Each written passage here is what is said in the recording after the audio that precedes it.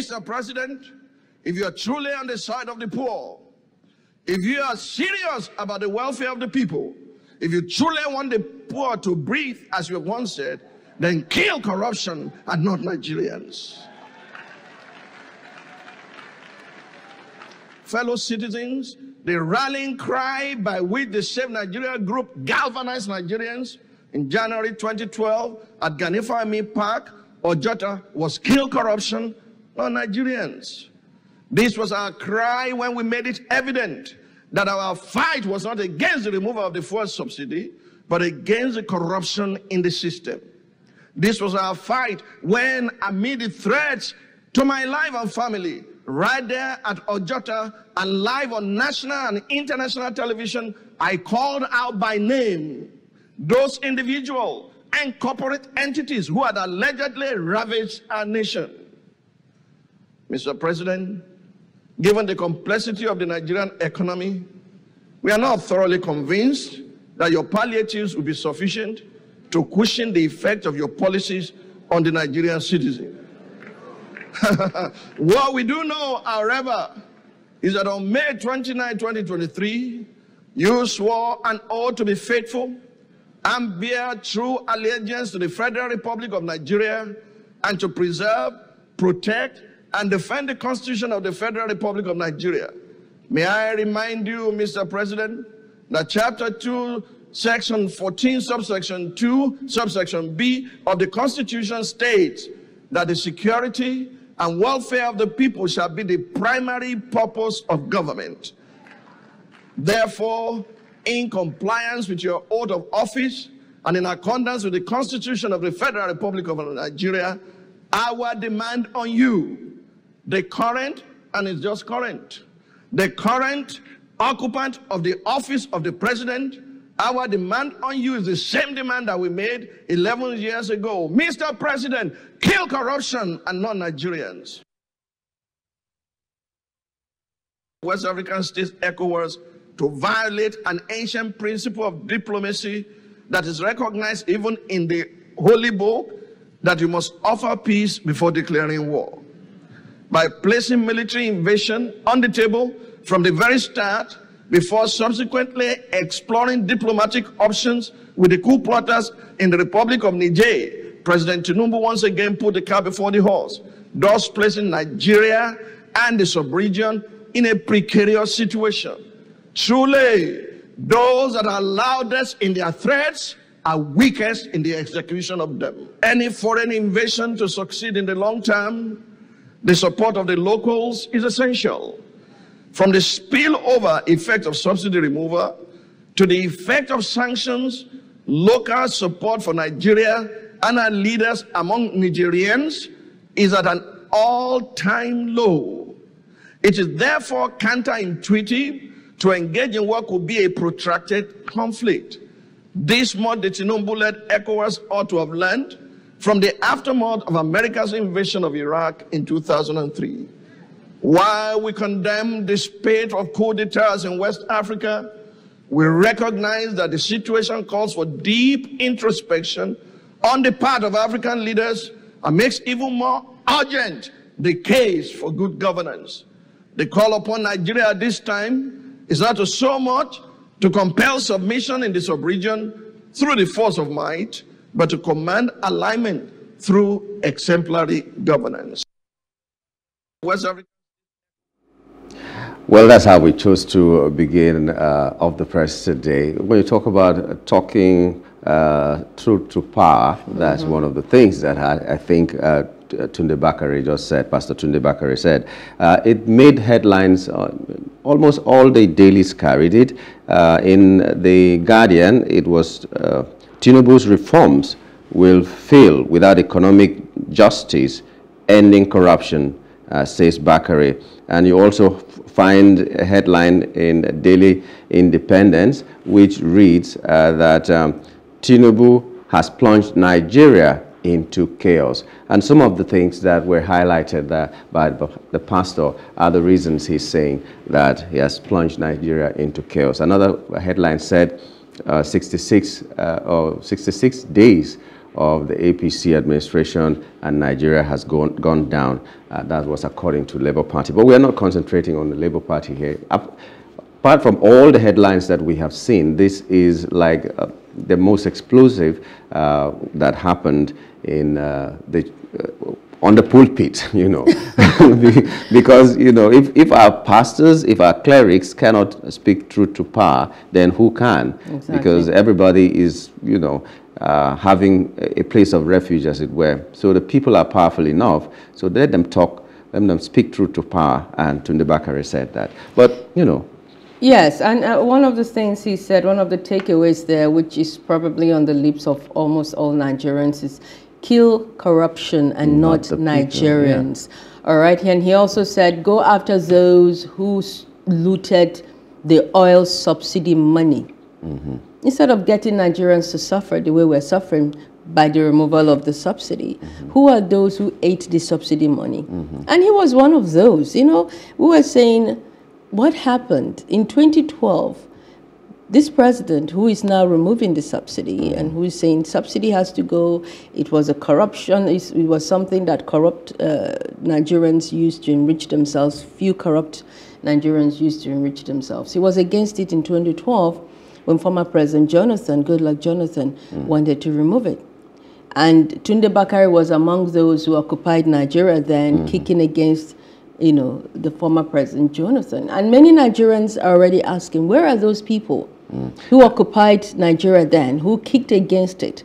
And he did say that even at that time, he mentioned some names of those people who probably are part of the cabal, which means that the list of these people is there. Of course, it's no secret. So how come these people are going scot-free and then the Nigerians are the ones who are suffering, bearing the brunt of what evil some people, some known people committed? It doesn't make sense to me. Did you not see that interview by a former, I think he was a former governor, who talked about how his friend, him and his friends, they were all involved in receiving the subsidy money. Yes, and he said it was too much. They were tired of eating money. And so it's an open secret, really. Anyone who has the political will to prosecute those who benefited from this corruption scandal, failed subsidy scandal, has enough information, I believe, to do the needful. So it is the Nigerian people that are now suffering for their crimes, the crimes of people that are known. Someone will use the common money, the common wealth, and get tired of eating it, and you don't say anything. There's sometimes that they said that, oh, if we open our mouths to say some things and mention some names, we know the people who are sponsoring Boko Haram. Till date, we've not seen that list. Then someone came out and said he influenced the wife to make some judgments in the court and in favor of some politicians. We heard it. We know him. We know his name. Nothing is being done about that. And we are saying we are fighting corruption. We are going to be a better country and all that. Political will goes beyond just pronouncements. I think showing working, as we say in Nigeria, is what we need right now. Who are those people? Name and shame them. Even if you don't prosecute them. No. It's not enough to shame. Let us know them. But we don't even know them. They're going to be prosecuted. If you're going to do anything about it, if there's going to be a deterrence, because corruption has become so endemic. So, look, it's destroyed everything about this country. And even the continent. Because if I know to shame anybody, you got to prosecute. If I know someone to show that you mean business. If Otherwise, I know someone, those who are, because look, so many people are deeply into corruption in this country, and that is why. And look, corruption fights back and it fights dirty. All right. So if you're going to cleanse the stable, you just have to start by prosecuting. But you know, if I know the person who did this to me and my family, because everybody should take it personally, because we are all suffering it.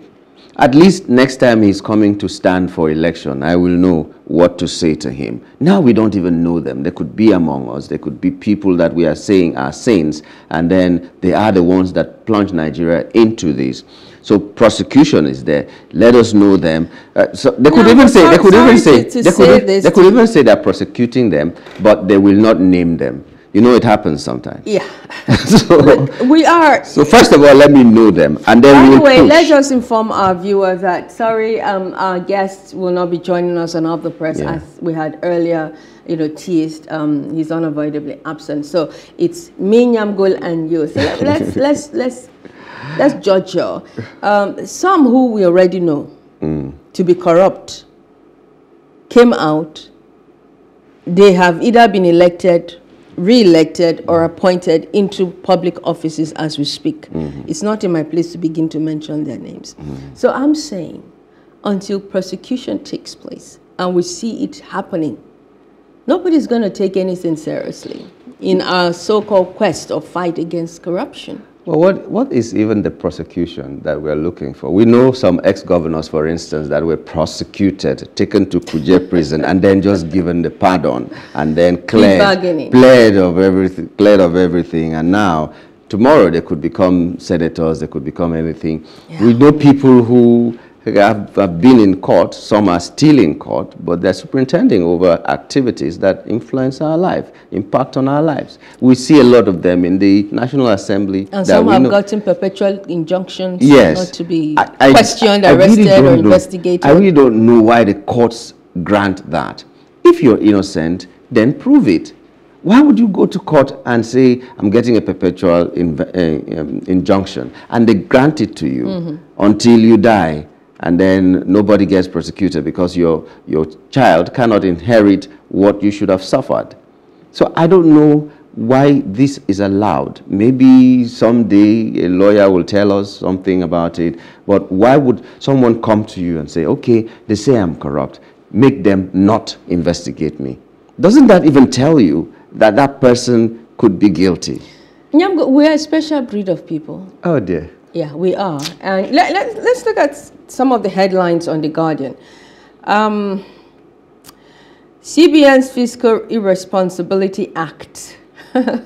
Fiscal Irresponsibility Act, that's how it's tagged.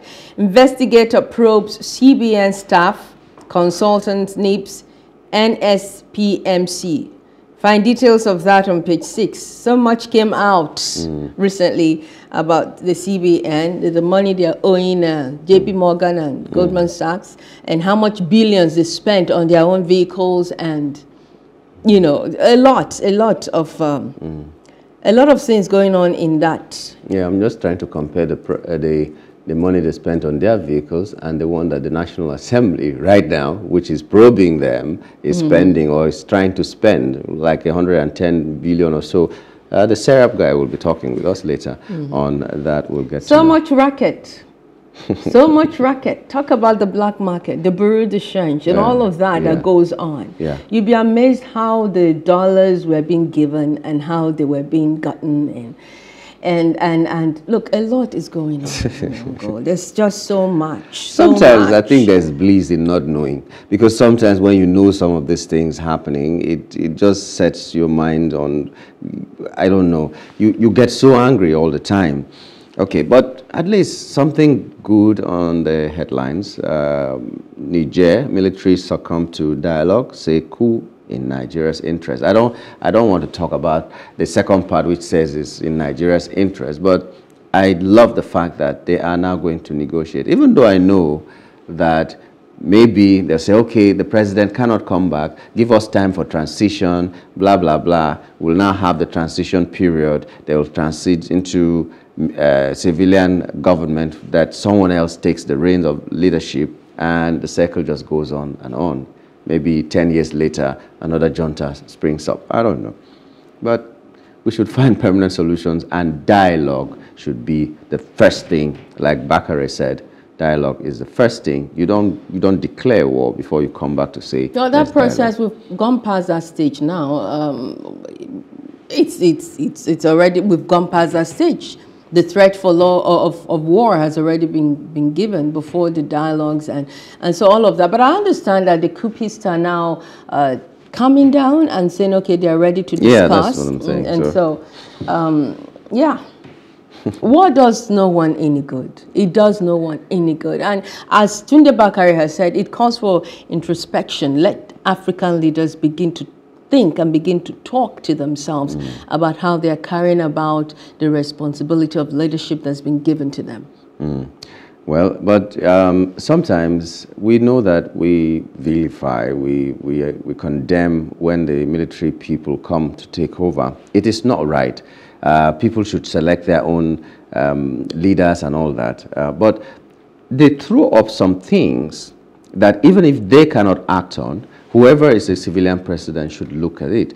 Because most times, our civilian presidents are such that they seem to be looking for validation from the West. And so they enslave us to the West so that the West can validate us or validate them as individuals. And we become slaves that we should not be. So they raised one of those questions there, or one of those concerns, that Niger is unevenly yoked with France, which, if you ask me, is true. How can a sovereign nation have a central bank in another country that regulates the kind of money they spend in a country? So what level of, how independent are they really? That is not independent. And this validation that some of our so-called leaders, seek from the West, you begin to wonder why. How long will they suffer from this colonialism mentality? When will they, just as the late Nelson Bob Marley said, emancipate yourself from mental slavery. When will they do that? Because if you are not free, you are not free. Yeah. So I don't know. Even us in Nigeria, we are part of the Commonwealth. I don't know how really that Commonwealth is beneficial to us if we cannot stand on our own. UK, or rather Britain, has a population of about 60 million. We have 200 million. The market is here. The natural resources are here. What do they produce? What do they have? Natural resources and other things in UK. They don't have that much, if they have at all. Everything comes from this Commonwealth, including Nigeria. And we're looking at this, and we're seeing it, but we're not doing anything about it. We're not doing anything deliberately to remove ourselves from the shackles. So now, anything that wants to happen in Nigeria, and we say, for instance, it didn't take up to 2 months or 6 months after Abacha made a pronouncement. He may not be a very good leader, but he said this dependence on the West has become too much. It has to stop. He used the words, enough is enough. A few months later, he ate an apple, as we say. So anytime anybody wants to talk about the true independence of Africa, something happens. Thomas Sankara was at the vanguard of freedom for Africa. See what happened. You go to Muammar Gaddafi, the same thing. See what happened and all that. And we are allowing this. Is it that they are afraid of paying the supreme price, or that they just want to be selfish because they are gaining and we are not gaining? Are we not the Nigerians? I watched the Blood Diamond movie again. I don't know if you've seen that movie. Yes, I watched it. Oh, that movie reminds you of a lot of the realities that we're talking about and we've been talking about, and questions about how we have led ourselves, and comparing the leadership that Africa has seen from their colonial masters and the leadership that Africans have seen governing themselves, leading their own affairs, and so many things. So many things are just not so beautiful. It's a terrible continent. It's a terrible thing. When are we going to see that change? We don't know. Can I travel to South Africa without a visa? Can I travel to Congo? Don't even mention South Africa. South Africa. Even within some of the countries in the West African sub-region, they will be looking at you, even though it is legal to travel there without a visa and all that, but they'll still be looking at you somehow. That you will be subjected to series of checks that you don't even know whether you're a foreigner or you're still an ECOWAS member or something. And you can't find that within the UK, for instance. You can't find that within the EU, for instance. But Africans, we cannot travel, we cannot interact, we cannot trade, we cannot do anything as brothers and trust ourselves. It just doesn't make sense to me. Okay, let's look at some other headlines on Daily Independence, for instance. And so we go to Daily Independence, and it leads with CBN Naira float may crash in a short while, experts warn. The writers there say Nigeria not ripe to operate currency float, and devaluation affecting productivity, manufacturing. You know, when this Naira float the policy came up back then, a few weeks ago, one of the first questions, because initially I didn't quite understand it, that's the truth, but one of the first questions I asked was, is this going to add value to our currency, or is it going to devalue it? That was the first question I asked, because for me that was important. Yeah. It will rub off on everything. Yeah. And sadly, this is what we're seeing. It's like removing subsidy from everything. Now, if you were able to get it from the official window for less, and black marketers were doing what they're doing, at least they were still seeing that if we take it too high, people may not patronize us. They could just decide to be patient enough to get it from the official window. Now there's nothing like that. Naira is angling towards 1,000 Naira per dollar. Naira is on a free fall. Yes, so... And it's scary. It has sold for 9 something at least a few weeks ago, or a few days ago even. And if it can be that close to 1,000, then before December, who knows what will happen? They keep telling us that the policy is good, removal of fuel subsidy is good, see what we're facing. The Naira float is good, see what we're facing. Did they not think it through? Now the experts are talking that it might crash. Were they consulted before the policy came on, or a few people just sat together and said, we have to do this to show that we are hitting the ground running? Well, President Bola Tinubu is said to be an economist, and so I don't know. I don't know. But what we do know is that... But one thing I know about accountants is that they're stingy. That's what he said about them generally. I don't know anything else about them, but I do know that they're said to be stingy. But these economic reforms, we've been told those who are pro it are saying, be patient, give it time. Eventually, everything is going to balance out. But some are just... The projections, some projections are just not looking good. And what we are feeling right now, those of us that are not economists, that do not have any nyokometer to know where it's going to land in the near future, we are apprehensive a bit. We're worried because the cost of things are just hitting the roof. Everything is hitting the roof. You can't, I mean, flight tickets, foreign flight tickets, I discussed that on Tuesday last week. It's about 1.5 to the UK. What is 1.5? Oh, it has gone up now? It's gone up. Okay. It's gone up. To the US, it was 2.5, 2.4, like 3 weeks ago. I don't know how much it is right now.